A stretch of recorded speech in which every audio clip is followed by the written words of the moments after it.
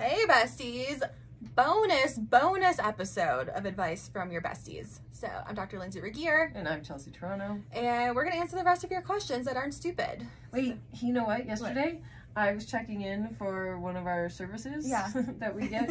And she's like, yes, can I get your name? I'm like, yes, I'm Chelsea Toronto. She's like, wow, holy cow, that is a name, huh? I was like, yeah, I say it quite a bit, as a matter of fact. And she's like, are you a broadcaster? I was like, no, but I am a podcaster. I love it when you break out like, I'm Chelsea Toronto. I know, it just happened. Anytime now I say my name. It just goes like, I've been practicing for the last 2 years for about 200 episodes. I know. I should practice mine a little bit more.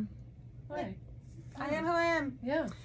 Okay, so question 1. What's your go-to workout when you really don't feel like working out? Ooh, arm day. Or Pilates, because you're laying down the whole time. 100% Pilates. Mm-hmm. Yeah, easy. Although, that's what I would do, but if I'm not in a Pilates era, I don't really think of walking as working out. Oh, I think that's a workout. If it is, then that's what I do. Okay, yeah, that's a good one. And then if it's like, oh, which hard workout will you do? Like, I would go to like a fusion class. Oh, okay. Core Power. Core Power. Yeah. Actually, yeah, those are all very solid answers. Okay, good, great. Then Okay. I do that. How soon is too soon to start putting together your Halloween costume? Any day of the year is too early to put together a Halloween costume because Halloween's stupid. Everything's stupid today. Fucking hate it. We made me dress like Barbie, but we hate shit today. We're hate shit Barbie. I will dress up like a Barbie any day. Like, it doesn't need to be Halloween because I'm just Dr. Barbie. I'm Dr. Barbie. I'm bitter 40-something-year-old Barbie. Everyone has seen my bra before I pulled this up. Is that good? No, only from that angle. No, I pulled it up. It was literally like down to here. Well, you know what? It's a flesh tone bra. It is. It's fine. So yeah, I think if you are a Halloween person, I don't know how into Halloween you are because some people plan it out like months ahead of time. It's August right now. I think that's too early. Maybe September. Yeah. Honestly, October 31st. I think that's a good time to start planning. But in today's culture, if you're excited about something, you start months ahead of time. Months ahead of time, right? It's gonna be. It will be Christmas. Let's put a bet out. When do you think we're gonna start celebrating Christmas? Oh, September 15th? September. Yeah. Mm-hmm. Yep. Yeah. So and Halloween is not a commercialized thing entirely. Oh. Well, it is, but it's not like Christmas where it revolves around giving presents and spending money. Yeah. There's money added to the costume experience in order to make it, but like I think culture expresses their excitement by doing stuff months ahead. Mm-hmm. And because this is just an artistic, it's like self-expression day. Sorry. You're like, what the fuck are you looking at? I'm like, we're over here. Well, you know, when I start really getting off on a tangent, I get this guy. Okay, sorry. So I think it's self-expression, and now it's not about Halloween anymore. Yeah. And you call it Halloween, but it's self-expression. Because how many people do you think are going like Barbie? Oh, 100,000. How many people are going like Lilo and Stitch? So like Pixar. That's a vibe. There's also like Star Wars vibe. It's just how do you identify at this point? Like who's your club? Okay. Who are your people? So it's like dress your people day, whatever that may be like. Oh, okay. Yeah, if I ever I'm still not into it. I'm still not into it. If anyone tells me I have to dress up this year, I'll be a Barbie. We're doing it right now. I know. And it's like August. I know. Okay.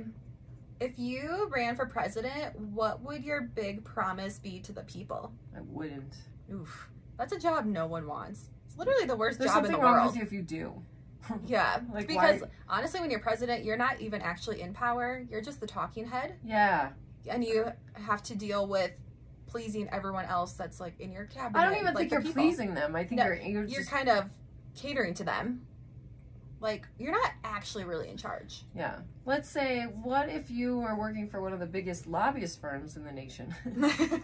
There we go. What would a big promise to the people be? I don't know. Free dog sitting for all. That's nice. Yeah. Yeah, I'm going with that. Yeah, because I think that's a good positive thing that everyone could do. Free puppies. Free puppies for everyone. Money for everyone to take care of the puppies. Free dog food. Oh, yeah. Free dog food for life. Yeah. Or like, yeah. Yep. That's a good one, too. Together we're a great president of the dogs. A great lobbyist team. Okay, what's your favorite Crumbl cookie? Oh, well, it depends on what flavors are out for the week. But last week, when I had a Crumbl cookie, I had... Do you have one once a week? Not usually, but if I'm working at a different clinic, it's your pick me up on the way home. Yeah, it's my pick me up on the way home. I'm like, I fucking deserve this. I mean, I'm pretty basic though. The cookie, I just like, there's like a wedding cake cookie, so I don't know, a sugar cookie with like raspberry cream cheese frosting on top. That's pretty good. Any kind of like sugar cookie variation. Yeah, pretty basic. I've never had one. You should have one. Well, when are you gonna take me for my first time? Whenever you take me to get a tattoo with you next time. Oh, shit. No.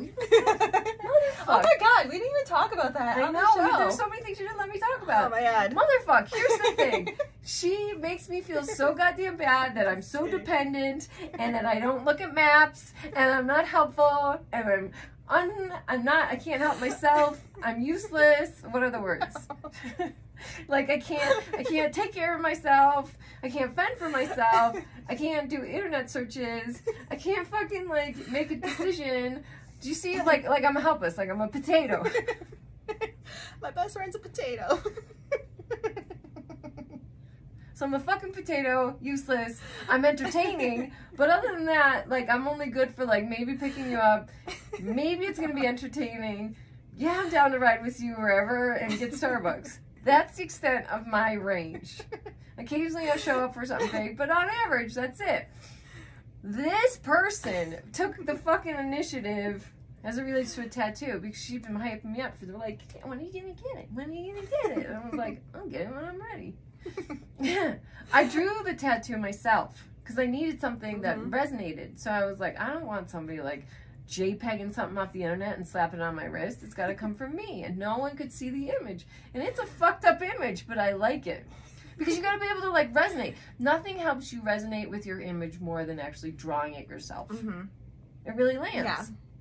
So it's been a me thing this whole time. I don't know why you're surprised that I went by myself, as a matter of fact. Because like no one ever gets their first tattoo all by themselves. Like that's just not a thing. Like everyone always goes with someone. Why? Because it's like a life-altering experience. Nothing like, about it was life-altering. You're permanently like branded with whatever you chose to put on your body. And it's like, it's just an experience that you do together. I would have been like,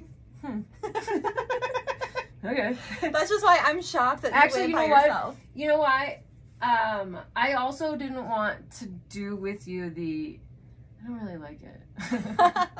Do you know what I mean? Like if there was going to be that. Yeah. I didn't want you to have to pick me up. If it's like when you get your hair done and you're like, I don't really like it. Like, and I don't want to start the pep talking from there. Yeah. Okay. I'm actually glad you weren't there because at first I was like, I don't like it. And I didn't want you to be like, what do you mean you don't like it? I love it. And I'd be like, I like it too. I mean, I don't know. So that. I mean, I could tell you didn't really like it. And I was like, it's okay because it's going to fade. I was like, I don't like it yet. Like, it's going to fade so quickly and you'll like it. It grows on you. You know what? Like, all my tattoos, I don't really like them all anymore. I like one for 4. I was like, well, this is a real life lesson in just... Like, this is why I'm dependent on you. And I was like, no. If she had been there, it would have been better. There's always that doubt in my... I guess I just didn't know that A, it was a thing, and B, that you cared that much. Yeah, I just wanted to see the experience. No, I'm not even... She's like I said, I'm not even... I'm not, like, mad about it or, like, whatever. I'm just like, that's weird. And because, like, you are not dependent, you pretend to be a potato. You're fully capable, fully functioning like kale. Like, don't get the kale thing. Kale is the worst. Kale's the worst. You're a fully functioning I don't know. What kind of food do you want to be? Well, don't ask me. I'm a golden retriever. Every time Lindsay like tries to use an analogy to describe me, I don't love it. So I'm like, she said, well, you know, I'm learning to love it because other people are identifying as golden retrievers, and I was like, oh. And people love being golden retrievers because they're loved by all. I didn't know what that meant. Yeah, I really am loved by all. I was thinking about last night at work. I was like, oh my god, you guys love me so much. You love me so hard. I was vibing high yesterday to the point where I was like, oh god. You're like, I'm elevated up yeah, here. kind of. Someone had to like I mean? bring you back down to reality. It was a very busy restaurant, and I gotta make everybody feel good. And then, you know, we were vibing together, which was beautiful.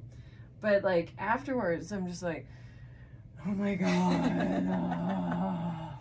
Do you know what I mean? Yeah, I know. It's a very high to come down from. Think about like the pre-energy before Patty class, where everyone was like, oh, I know. That's what it was like for 5.5 hours last night. And I'm just like, how do you come down? Because I didn't actually get to do the yoga part. Yeah. And they just leave you on this high, and then I'm supposed to figure out how I bring myself down. It's like the entertainer's high. Mm-hmm. Yeah, you should probably work out immediately after to offset that. Oh, yeah, totally. That's why I have to take my dogs for a walk. Yeah, burn off your energy. Whoa, what was that? That's why I go running or walk home or take the dogs for a walk around the property. Yep. All right. Well, that's all of our bonus questions. No, it's over already. I know. Okay, well, this was fun. We'll be back next time. Oh, maybe we should do more of these. I know, like bonus episodes. Oh yeah. Yeah. Oh yeah. Oh yeah. Okay, we'll be back with more bonus episodes. 12 minutes. That's a lot. I know. That is a lot. We have to cut that from the normal show. Wow, we had a lot to say today. Yeah, you know we what did. it is? Because it's Friday. It's been all fucking week. Yeah, I know. Right. And another thing. Another thing. We're gonna get you some Crumbl cookies. Bye. Yeah, bye.